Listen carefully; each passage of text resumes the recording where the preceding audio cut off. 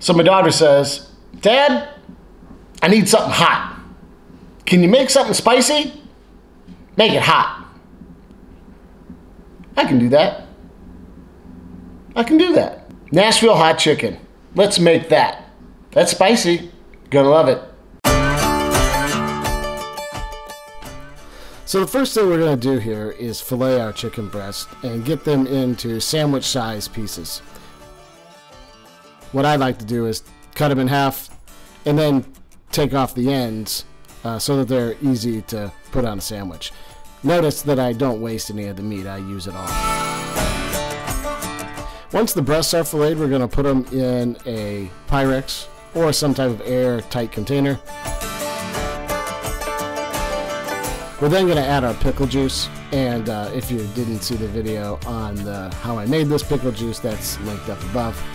And then we're going to put those in that airtight container and put them in the refrigerator for about 2 hours. 2 to 4 hours is good.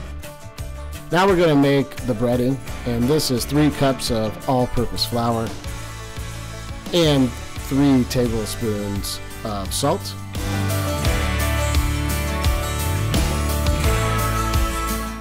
And then mix that all together.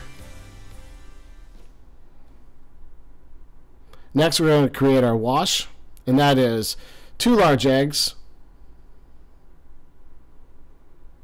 a cup of buttermilk, and then 2 tablespoons of hot sauce, preferably vinegar based, but you can use Frank's.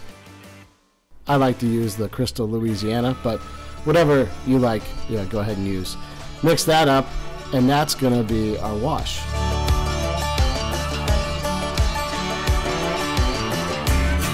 Once the chicken's had time to marinate in the pickle juice, we're going to take it out and put it into our breading, get it well covered, then add it to our wash, and also make sure that it's well coated. Once it's well coated from the wash, we're going to put it back into the breading.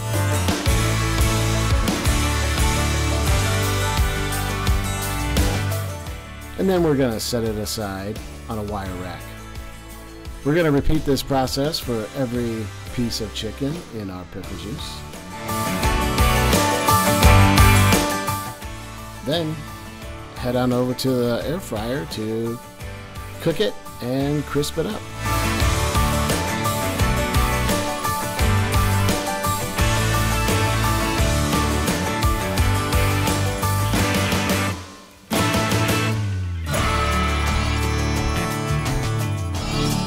Once all the chicken breasts are coated with the breading and the wash, we're going to head on over to the air fryer, place them in the air fryer, which was preheated at 375 for about 5 minutes with the crisping basket inside.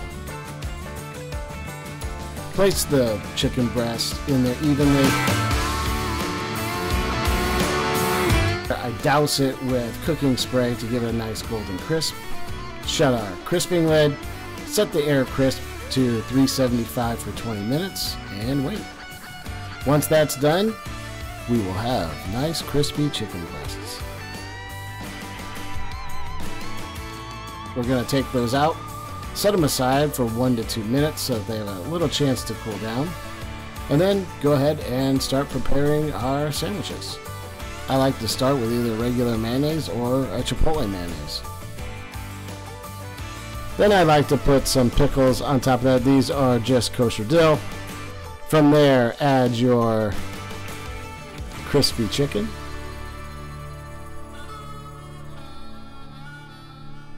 And then our special sauce. There's a link to the sauce. This is just Nashville hot sauce. It's very hot, full of cayenne and paprika, but tastes excellent.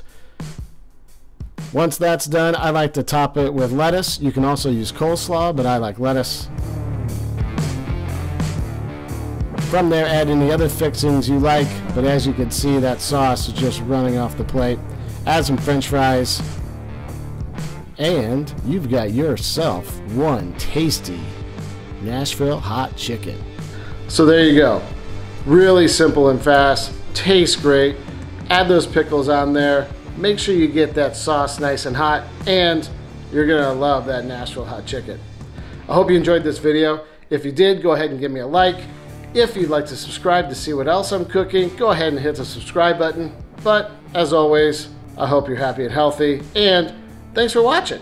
I hope to see you back here soon. And remember, never miss a meal. Bye.